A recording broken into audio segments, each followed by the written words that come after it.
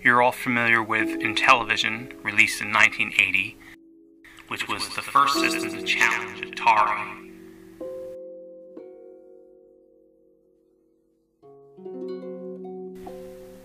I'd also like to review some of the hardware which followed, such as Intellivision 2, which was a lot sleeker.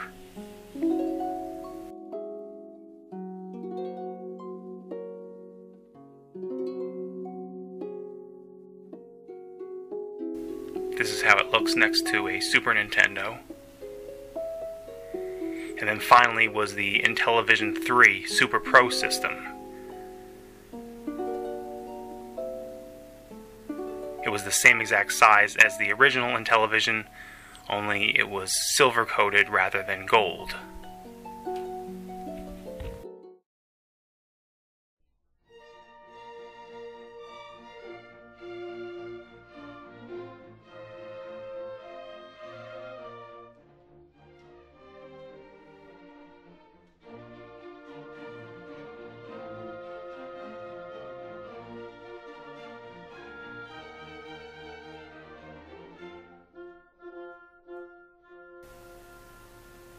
There were other companies that made game systems which were compatible with Intellivision games, and one of them was Tandyvision 1 from Radio Shack.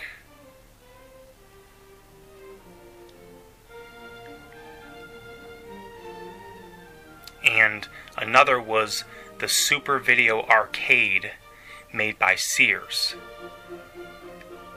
Now both of these companies also made game systems which were compatible with Atari games as well.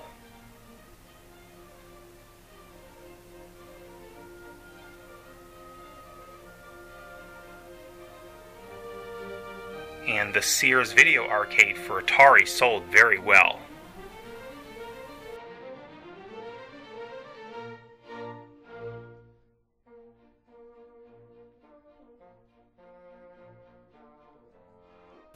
But anyway, here are the expansion modules.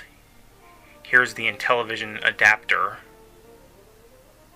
And now here's the IntelliVoice voice synthesis module.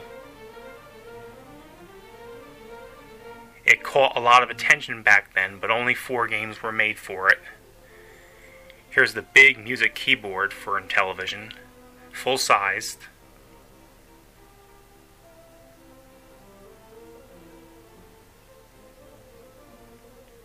You can see how it stacks against a DVD. And now here's the computer keyboard made by Intellivision. They created a lot of hype about this device, but they never released it. And then finally there was the Aquarius. A very good system, but it came out just when the market began to crash in 1983.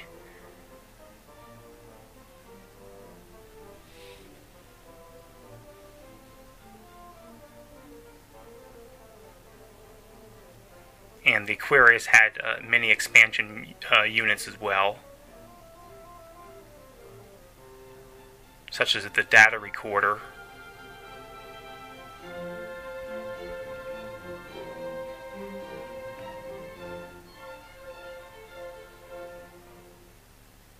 And now here's the original manual from Intellivision. It's very interesting.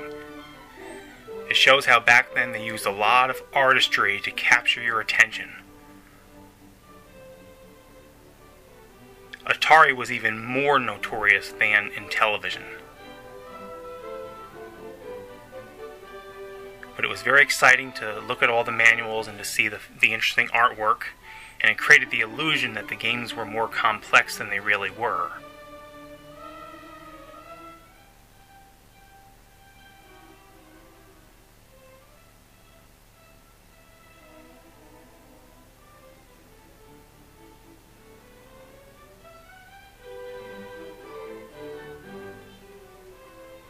And now here's the newer Intellivision manual when they were taken over by an ex-Mattel executive. I do have a better copy of this manual, but for the time being, you're going to be looking at one that's not in perfect condition.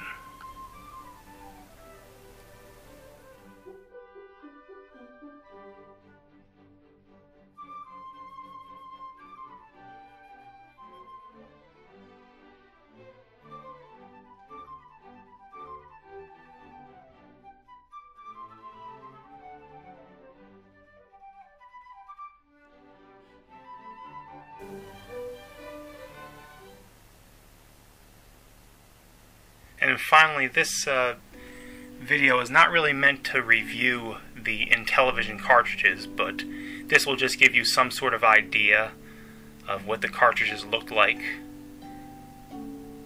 Very bland, very simple design. And here's the M Network cartridge that Intellivision or Mattel put out for Atari. There's the M Network games. They were made for Atari 2600 by Mattel.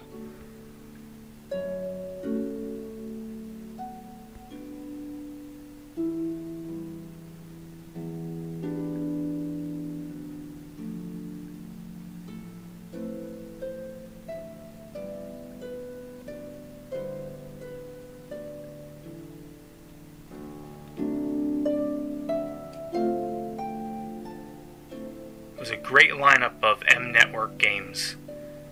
They made some really good games for Atari.